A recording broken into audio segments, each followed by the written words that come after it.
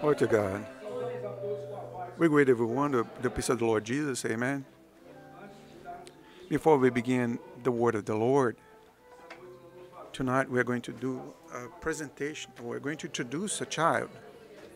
We're going to present a child. It's not a baptism, because baptism is done when the person is already aware of things. And the Bible says that let the children come to me and then prevent them from coming to me, because from them is the kingdom of God. So the child does not need to be baptized because they have no blame. They have already been sanctified by the Lord. When they make a decision, when they're 12, 15 years old, then they can make a decision to be baptized. So then they will be baptized. But tonight, the child is going to be presented to the Lord because it's a biblical principle. The Word of God says that when Hannah, she conceived Samuel, which was the fruit of a miracle. When that child stopped nursing, then she brought that child, Samuel, to the temple of the Lord and handed that child to the Lord so that the child could serve him every day of his life. And the consecration is exactly this, is giving yourself. What the Lord gave to Hannah, now she returns to the Lord. And tonight we're going to do this. We're going to present a child. I'm going to call here the father, Diego Oliveira, and the mother of the child, Nayara, Mariante de Oliveira, and the child, Diana de Oliveira. We're going to pray. You can stay here, please. The Bible says the following. Matthew 19:13. So then they brought a few children so that he could pray with lay of hands upon them. And in the consecration of Jesus was also consecrated in Luke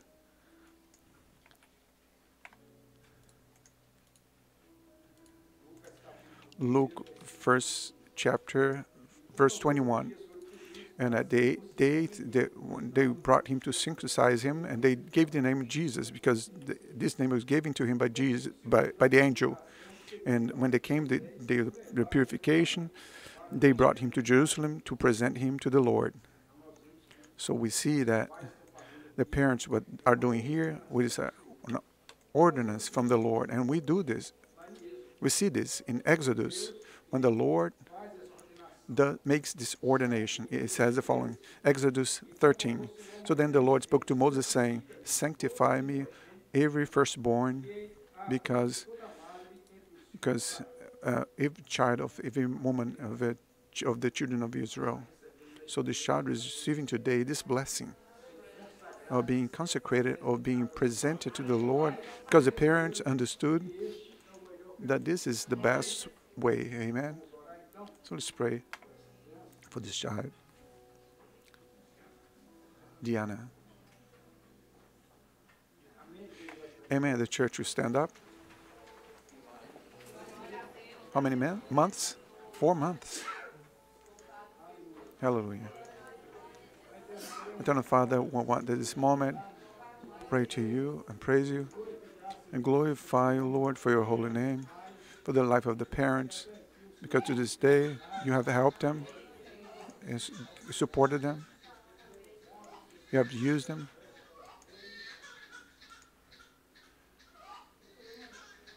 No problem.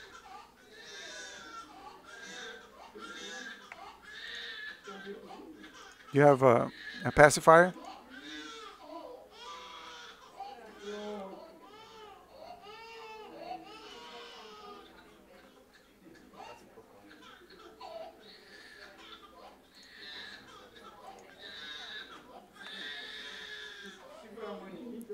Let the Father pick up. Oh, look at this. That's the secret. Amen. Amen. Let's pray. Eternal Father, Lord, we thank you for all the blessings and benefits that you have given to this house for the arrival of this child, Lord, because you know that it was the fruit of a request, of a miracle. And we ask, Lord, that you may at this moment lay your hands upon her life, and to bless her, to protect her, and to keep her from any evil.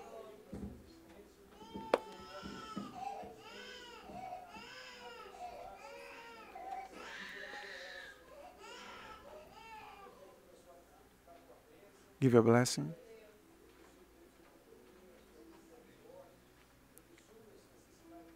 Answer to all her needs. Ask that you may open all the doors for them. Give your assistance. We pray to you in the holy name of Jesus. Amen.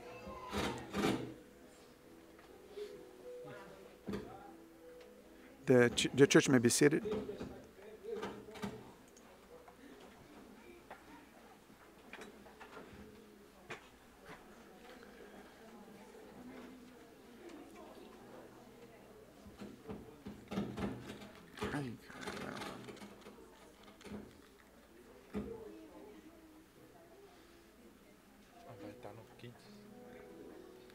Very well. Amen. Let's go to Exodus. Open the word of the Lord.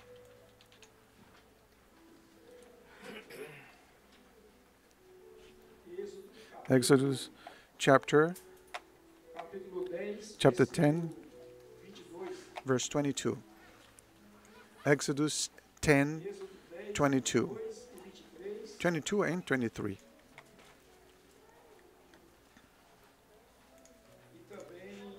And also, and 12, chapter 42.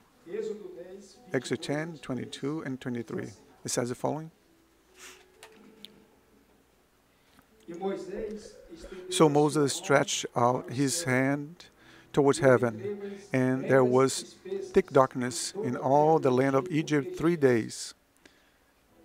They did not see one another, nor did anyone rise from his place for 3 days, but all the children of Israel had light in their dwellings.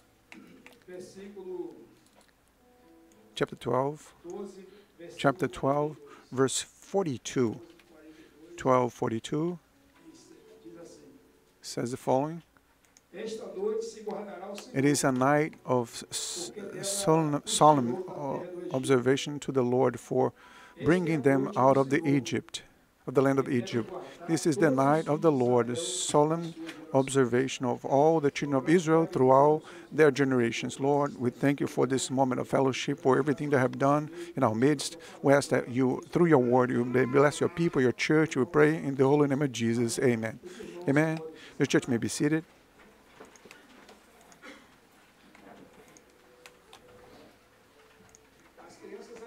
The children, they sing a song today. A phrase of the song said,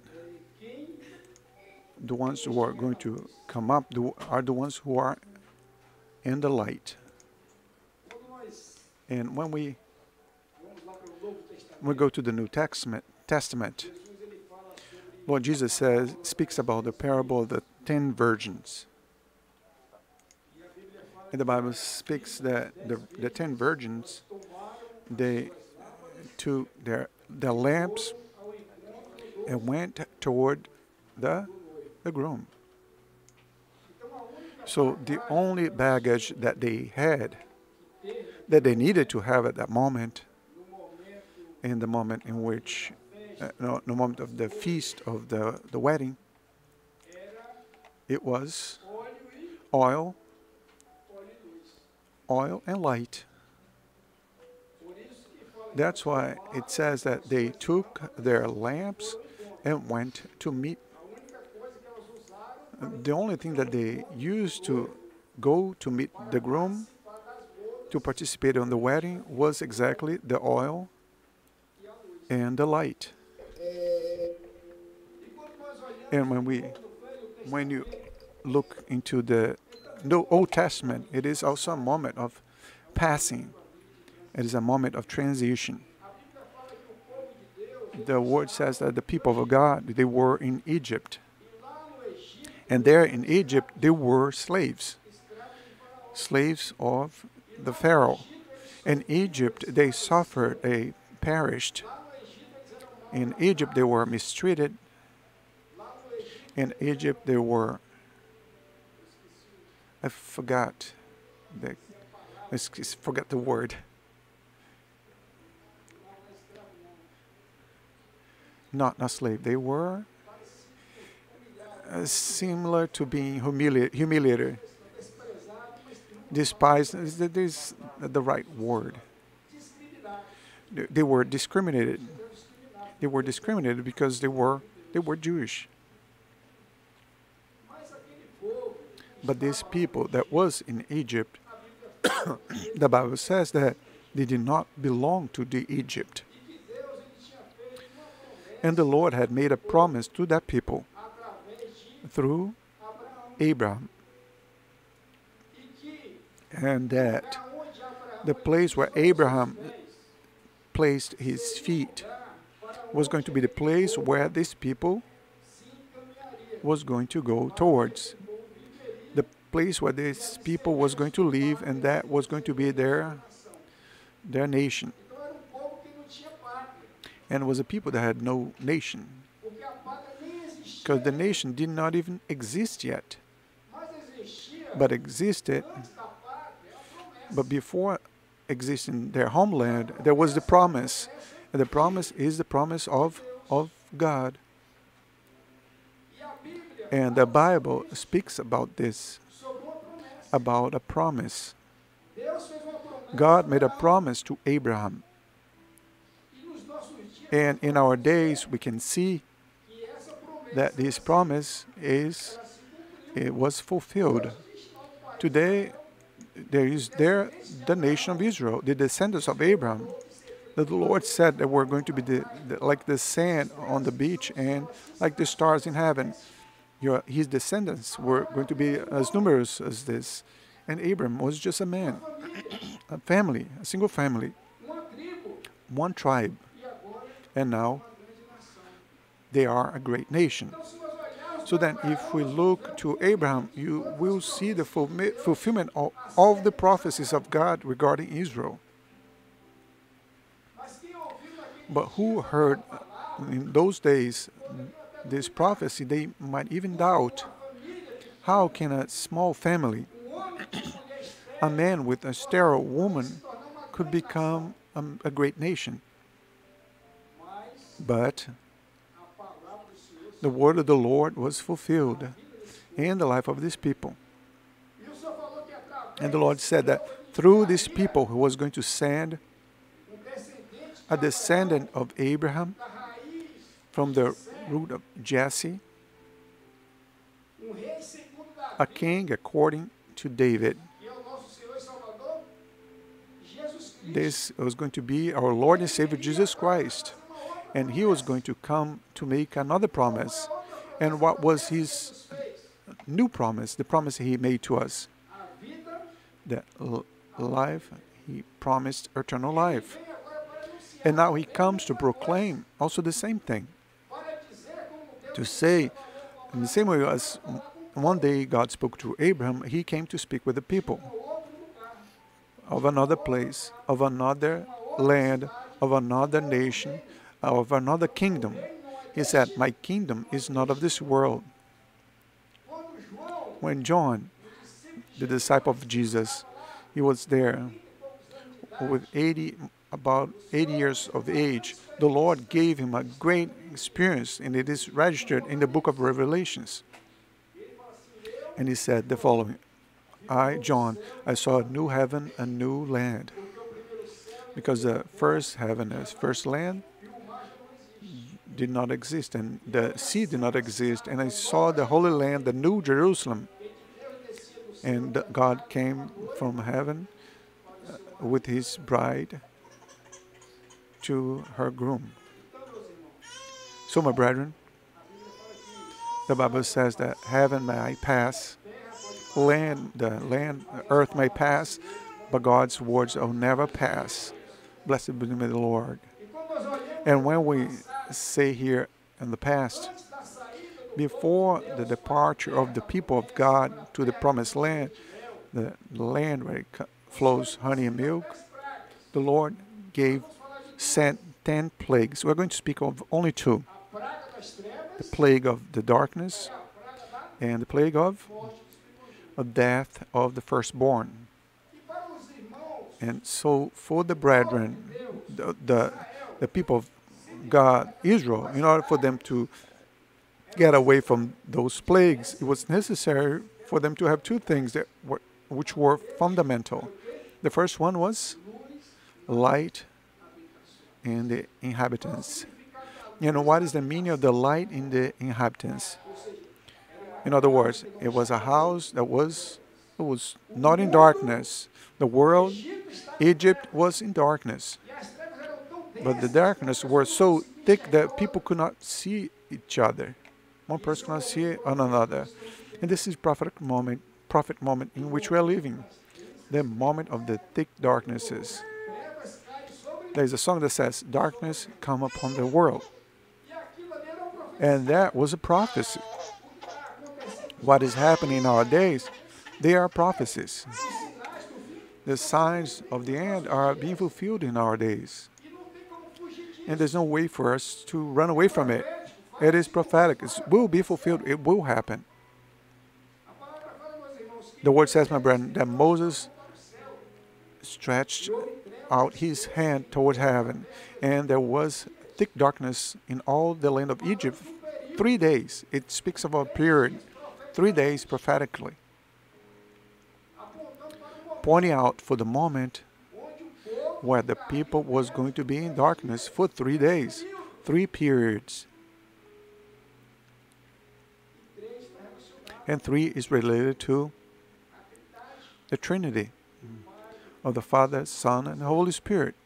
So in other words, the people of Israel was going to, actually the people of Egypt was going to be without the presence of God, without light, without revelation for a period. But the people of God, the Bible says that in their inhabitants there was going to be light. That we should always have light in our inhabitants. We should never lack light in our house. There should never lack light in our lives, because without light there is no identification. When you go to the parable of the virgins, they did not enter. And why did they not enter into the wedding? Because they did not have an identification. There was no way to identify them because they didn't have light. They had a lamp, but there was no oil, and without oil there is no light in the lamp. And the answer was, I do not know you. So without light there is no identification. And if without identification, man cannot enter into the wedding that the Lord has prepared for his people, for his church. Like in the past, Egypt did not take part on the project of God. In the same way, nowadays, the world is not going to take part on the project that God has for his church. Jesus himself said, the Lord is not going to see me, but I live and you will see me. If we walk in the light, in the same way that he is in the light, we have fellowship with the Lord, and the blood of Jesus purifies us of every sin. So that at that moment of the departure was necessary light in the inhabitants. And this moment in which we are about to depart this world to this new land, there is need for light and the presence of the Holy Spirit in our lives, in our homes, in our hearts. And what was the other thing that was necessary for that moment? It was the understanding of the shedding of blood, because without shedding of blood there was not going to be remission of sin. So that it was also, they killed a lamb, and over the doorposts and the windows there was necessary the mark of the blood, the sign of the blood, and the Holy Spirit that gave us complete fellowship with the Lord. is the understanding of the sacrifice of Jesus.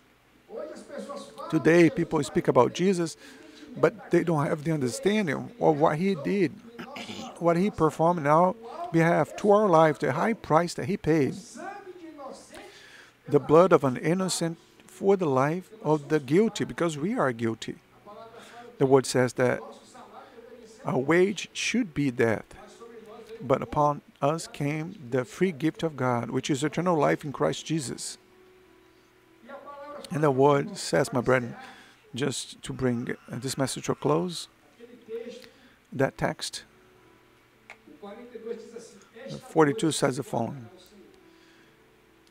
It is a night of solemn observation to the Lord for bringing them out of the land of Egypt. This is that night of the Lord, a solemn observance of all the children of Israel throughout their generations. The Lord took his people during the night, and in this moment of darkness, you know what is happening? God is taking his people. God is gathering the ones who are chosen. God is gathering his nation, this holy nation, his holy people, to take them out of Egypt, to take us out of this world and guide us to the promised land. And it says the following. This is the night of the Lord, a solemn observation of all the children of Israel throughout their generation. This is a night of the Lord, this moment in which you entered here in the house of the Lord. And why tonight? Because if today you hear his voice, do not harden your heart. Because tonight, you know why? Because there may not be another night. This is the moment. This is the night. There is no second or third and fourth rapture. This is only one. Or you either go or you don't. So that's why the Lord has chosen this night. There was no night similar to that one for the Jewish people. The Lord only took the people out of Egypt once and guided them towards the promised land. And the church will be raptured just one single time. And it is tonight. It is prophetic night in which we are living. Before the midnight, here comes the groom. Let's go to meet him. It's a moment of the departure.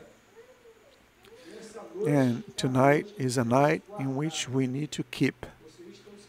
So we need to, in other words, we need to be with high guard, in vigilance. The Bible says, have your girdle on and your sandals on, because be vigilant, because you don't know when the Son of Man will come. That's the recommendation. You need to keep all the children of Israel in their generations. Why generations? Because the Lord does not want to save a single one, but he wants to save you and your whole family. The Bible says, if you believe in Jesus, you and your whole household will be saved. And the Lord has shown tonight, and a spiritual gift is shown a house. And he showed the condition in which the electrical installation of the house was. And the person could see that the light was flickering. And he was able to observe that the problem was on the wiring. The wire was even, the shielding was worn out. You know what that means? At any moment, there can be a short circuit. And if there is a short circuit, you know what can happen? Darkness. Isn't it true? Isn't it true? Darkness. The wire is your connection with God. The moment to do this repair, this adjustment, this covenant, this agreement with the Lord. Because the moment in which you are living is the moment of the night. Is the moment of the return of our Lord and Savior Jesus Christ. So this is a moment for us to make this agreement, this pact, this alliance. This is a moment to have the installation, the light. So the fellowship there, up to date with the Lord. I don't know at what time I'm going to depart. So I need to be ready to depart at any moment. So the Lord is showing here somebody that needs to make an agreement with the Lord. Lord wants to make repair the relationship with this person or this family. The light flickers.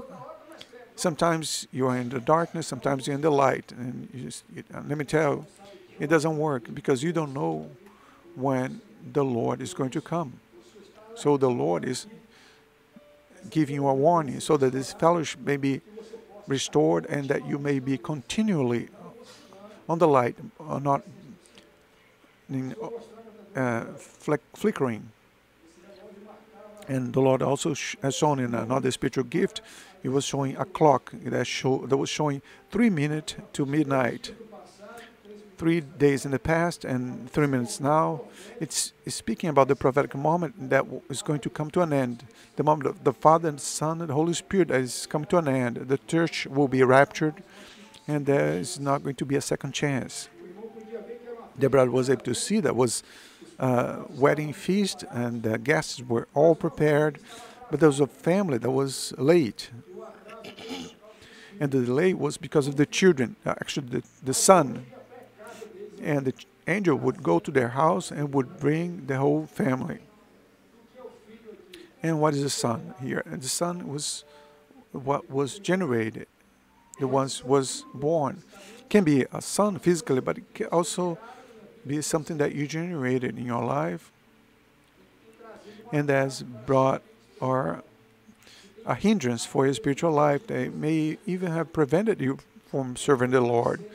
The son can be many things. Your work, your commitments with the things of this world, of what you earned in this world, in this country, that may be preventing me from being in the presence of the Lord. But the Lord was showing tonight that He is resolving this problem here. The angel, he brought you here in this place to tell you, my brother and sister, that tonight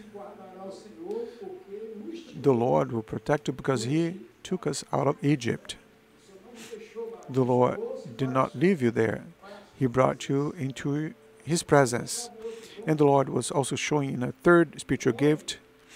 He was showing a man that has been coming to the services. And tonight he came here with his soul in great affliction. And the Lord was analyzing his life and He was looking at his mind. And in his mind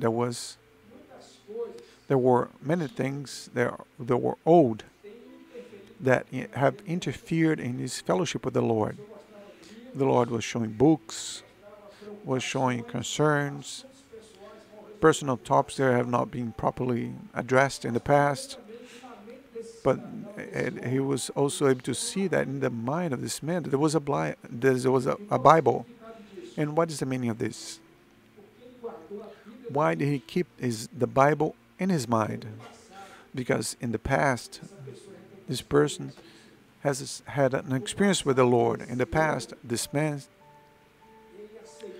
accepted the Word of God in his life and in his heart. But he was left in the past. He forgot. But the Bible says, my brethren, you know what? The mother may even forget her son, but the Lord will never forget about you. The Lord remembered about you, my brother and sister. He brought you to His house because He has a great blessing for your life, for your family. And that man left here with peace because tonight he met with the Lord and with the Word of God. It is a promise that the Lord once made to his life. The Lord, on the fourth spiritual gift, the Lord also has shown another man. He was walking through a narrow path that was very well paved. But during his walk, he began to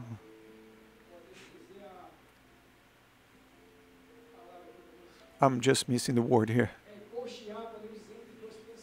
He began to dwell between two thoughts. There was a well-paved road, and there was a dirt road on the side with mud, and what interferes in the walk.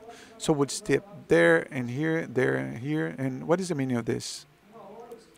So one time the brother is walking in the presence of the Lord, and another time he's walking according to his own understanding. He's participating in things that do not please the Lord. They are not part of the Lord, the plan of God for his life. So then you get dirty and you contaminate yourself. But tonight the Lord is also operating your life and to your behalf and your benefit, removing all the things that are preventing you from walk with security and steadfast in the presence of the Lord, so that you may continue on this walk that the Lord has proposed for your life. Amen. I invite the church to stand up. Let's sing another song.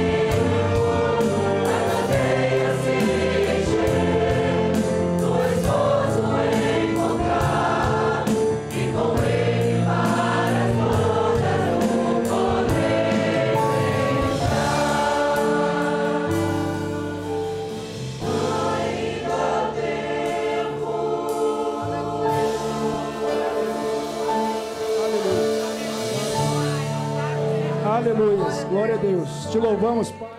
Lord, we praise you and thank you, Lord. We're thankful for this moment of fellowship, for all the blessings and benefits, for the preparation of a people, for the light in our inhabitants, for the blood of Jesus has been every day preserved in your presence, in your project. Blessed be, Father, your name for all the blessings that you have given us. And we plead, Lord, so that you may continue to act and operate to give us understanding that in this moment there is still time to seek you, Lord. There is still moment to make a pact and a covenant, an alliance. There is time to plead for the Lord, for His blood, so that our sins may be forgiven and that our names may be written in the book of life. Lord, we thank you and adore you for this moment, and we plead to you, Lord, give us a week of peace in your presence, a week of experiences, a week of deliverances, a week of victories. Lord, take your people home. We pray in the holy name of Jesus. In your name we say the wonderful grace of our Lord and Savior Jesus Christ, the love of God, our good and eternal Father, the sweet and tender consolation of the Holy Spirit may be with people of God, now and forevermore. Amen. Amen. The church may be seated. We've come to the end of yet another service, and you who are with us, you are welcome in this place. We have service every Wednesday at 8 o'clock at the night. We have service Wednesday through Zoom to the women. On Thursday, we have service in presence here, also at 8 p.m. Everyone can participate. It's a prayer service. On Saturday, we have a service at 7:30, another service of glorification of the Lord. And Sunday morning at 10:30, we have Sunday school in presence. And also Sunday night at 7:30, another service of glorification to the Lord. If you desire clarification on the word, of what was said, and the gifts that were shared, you just remain where you are and raise your hand, and you are going to give you the proper assistance.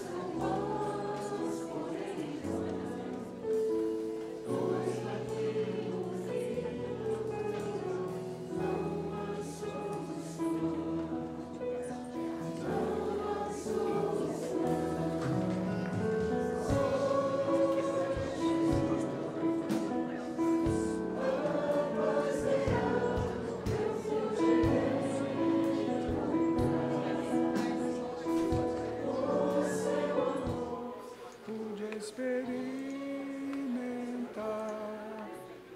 entreguei a Cristo e a vida eterna vou gozar.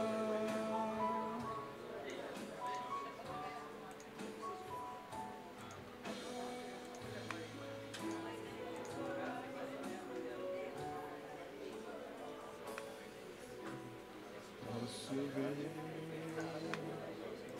e não posso.